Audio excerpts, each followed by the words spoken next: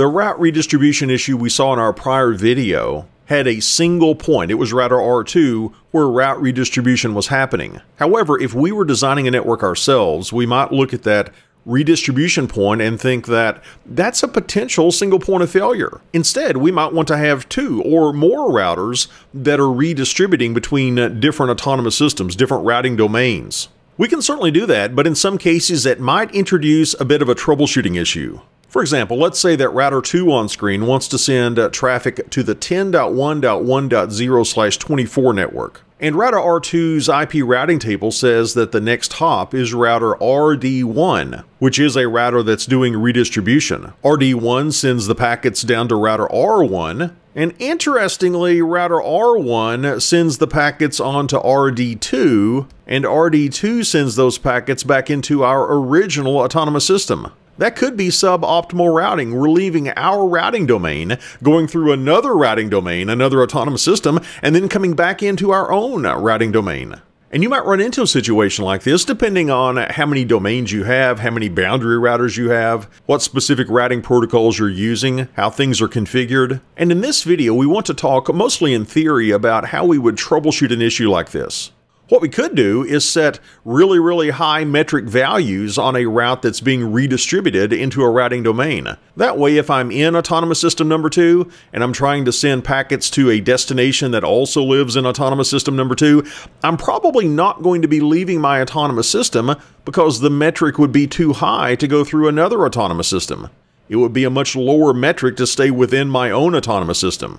Something else we might do to combat a situation like this is to statically set the administrative distance for a routing protocol. Remember that RIP has a default administrative distance of 120, OSPF has a default administrative distance of 110, EIGRP has a default administrative distance of 90, except for external routes that get injected into EIGRP, those have an administrative distance of 170. In fact, since EIGRP does distinguish between externally learned routes and routes learned within the autonomous system, and it gives a higher administrative distance to those externally learned routes, EIGRP by itself does a great job of preventing a situation like this from happening. But depending on what routing protocol you're using and how things are configured, you might in some cases need to statically configure the administrative distance for a routing protocol. So let's hop out to a live interface real quick and let's take a look at how easy it is to set the administrative distance for a routing protocol. I'm sitting on router RD1 and it is configured for route redistribution, and if we do a show IP route, we can see that we've learned routes via OSPF, we've learned routes via EIGRP, and notice the ADs, the administrative distances of these different routing protocols. EIGRP has an AD of 90, that's the default. OSPF has an AD of 110, that's the default. However, in some troubleshooting scenarios, we might want to make OSPF more believable than EIGRP. Here's how we could do that. We could give the distance command. And by the way, that command works not just with OSPF, it also works with EIGRP, it works with RIP. Here's how we do it. We go into router configuration mode for OSPF, process ID 1, and I'm going to say distance. And we give the new AD. I'm going to make it 80. I want to make it more believable than EIGRP.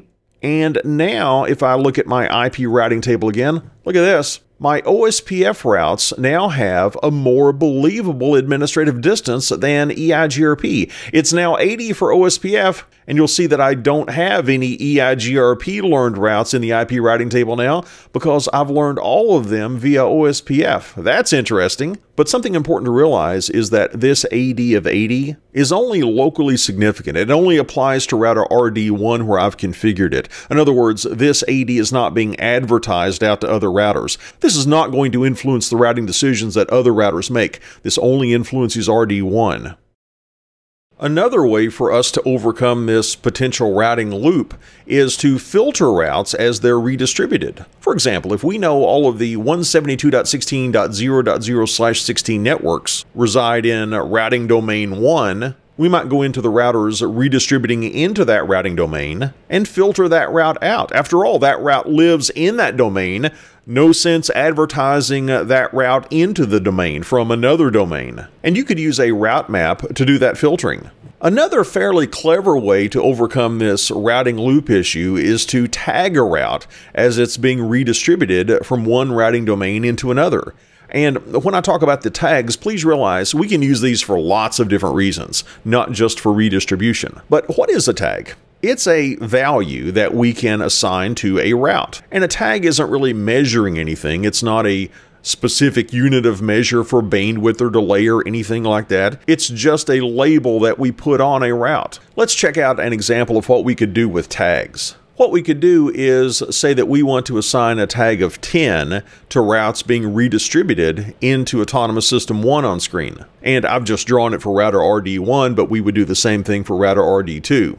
But in addition to setting the tag to 10 for routes going into Autonomous System 1, what if we did this also? What if we said that we're going to deny any routes from being redistributed that had a tag of 10? In the example on screen, we've got a route going from Autonomous System 2 into Autonomous System 1, but as that route gets redistributed, it's given a tag of 10. And RD1 in this example is assigning that tag. If that same route were to then try to come back into Autonomous System 2 via RD2, that's not going to be allowed because RD2 is going to have a route map that says we're not going to allow the redistribution of any route that has a tag of 10 going into Autonomous System 2. Let's go out to a live interface now and take a look at how we can configure these tags. We're here again on router RD1, and what we want to do is to say if we're redistributing a route from EIGRP into OSPF, we want to give it a label. We're going to give it a tag of 10, and we can do that with a route map. Let's go into global configuration mode, and let's create a route map. I'll say route-map tag 10. I don't need to say permit, and I don't need to give a sequence number because the default is permit, and I'm only going to give one instruction. I'm going to say set the tag to 10. And that's the first of our two route maps we need to create. Let's create a second route map. I'm going to say route-map. This time it's going to be deny tag 10. And I will say deny this time, and I'll give it a sequence number. What am I wanting to deny? I'm wanting to deny routes that have a tag of 10. So I will say match tag 10, and we're going to deny those from being redistributed from OSPF back into EIGRP, thus breaking that potential routing loop. However, I want to allow other traffic to be redistributed. I need to allow everything else, so we need to give a second route map statement for the deny tag 10 route map. I'll say route-map deny tag 10. I'll give a higher sequence number. This time I'll say permit, and we're going to permit everything else. No need to match anything because the default is going to match everything. Now that we've got these route maps created, let's apply them to our routing processes. Let's go into router OSPF process ID 1. I'm going to reissue the redistribute command that I already had for this routing process. I'm going to say redistribute EIGRP Autonomous System 1. I'm going to include the subnets keyword, and I'm also going to apply the route map of tag 10. What I'm doing is assigning a tag of 10 to routes being redistributed into OSPF from EIGRP. Now let's apply the other route map to the EIGRP routing process. We'll say router EIGRP Autonomous System 1, and let's reissue the redistribute command for the EIGRP routing process. By the way, I already have a command underneath this routing process that sets the default metric, so I don't need to specify the metric on this command line. But I will say redistribute OSPF process ID 1, and I'm going to apply the route map of deny tag 10. You see what I'm doing? I'm saying if I'm redistributing into EIGRP from OSPF, I'm going to deny any routes that have a tag of 10. And in this example, I did this to one of my redistribution points, RD1. I won't take the time in this video to show it, but to complete the configuration, I would need to do the same thing on router RD2, which is my other redistribution point. And that's a look at a few different ways that we can troubleshoot a routing loop that might occur when we're doing mutual route redistribution between a couple of different routing domains and we have more than one redistribution point.